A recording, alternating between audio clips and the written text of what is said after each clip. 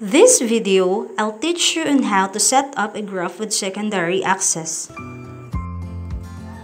Let's type the date, gross, deductions, and net salary of an employee.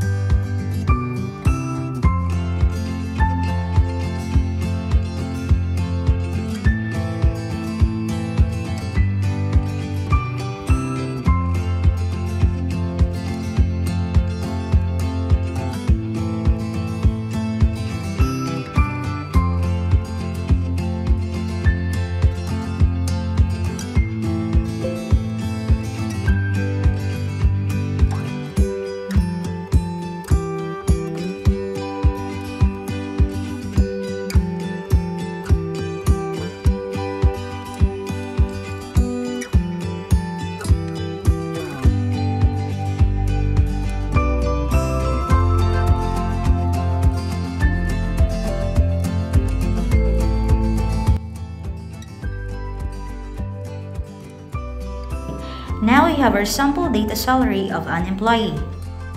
Highlight all the data. Next, click Insert from the ribbon. Select Chart. Select Scatter Chart.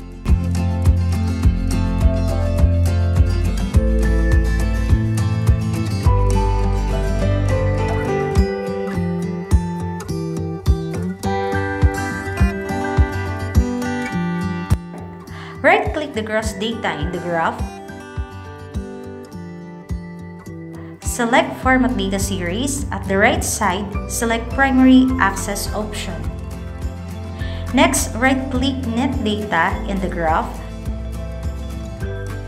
Select Format Data Series. At the right side, select Secondary Access option.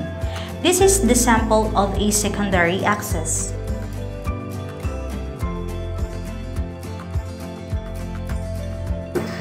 Please support our channel by liking, subscribe, and hit the notification bell. Thank you!